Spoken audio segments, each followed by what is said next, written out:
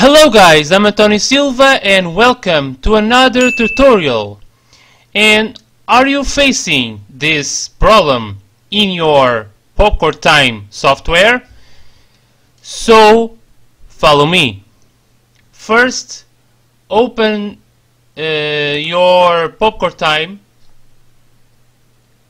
and see if the problem remains in the software.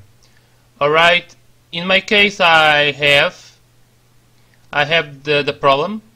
As you can see, I can see the posters of the movies and from the series, animes, and etc.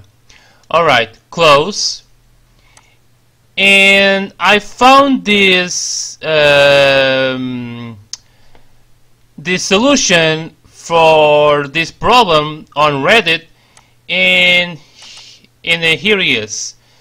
Just the URL to putting in the definitions of the Popcorn Time.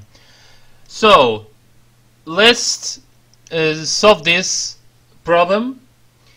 And first things first, of course, open your Popcorn Time, and then in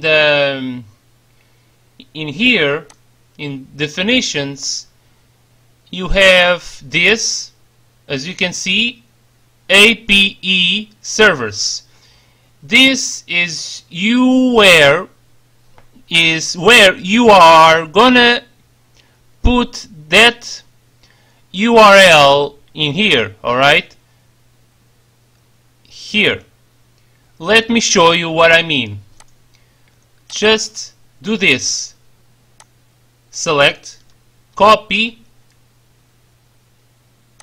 close, and then here put the URL I had in that note here, here, and here.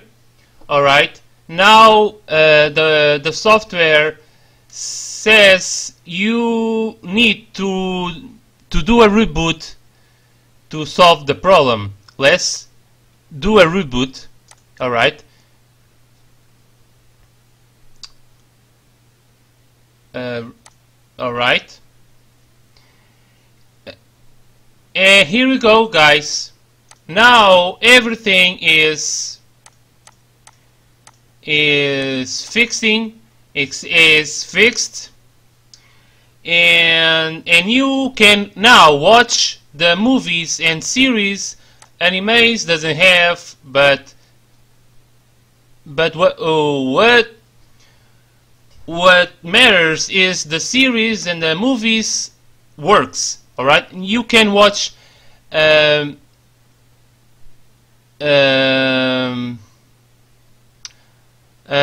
peacefully,